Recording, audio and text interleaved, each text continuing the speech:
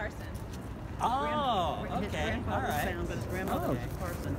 Man, you got it both in you. Yeah. Samuel, when he added that middle section in 1795, would have had a garden like this. This is a 1790s post-revolution herb garden for the kitchen. So we tried to reconstruct the way it would have looked. The house itself, by the way, I have to tell you, is in the original footprint. It hasn't been moved, it hasn't been changed, it hasn't been updated.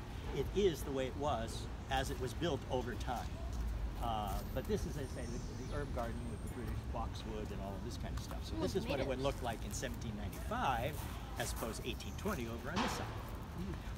One of our challenges is we just restored the exterior of the house.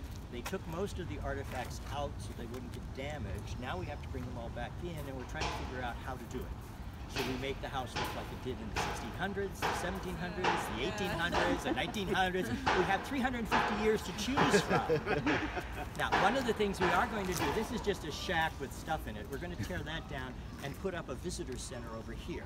And when we do that, then we'll have display places, and we can take turns showing off different things that belong to the house. Okay, so let's go this way.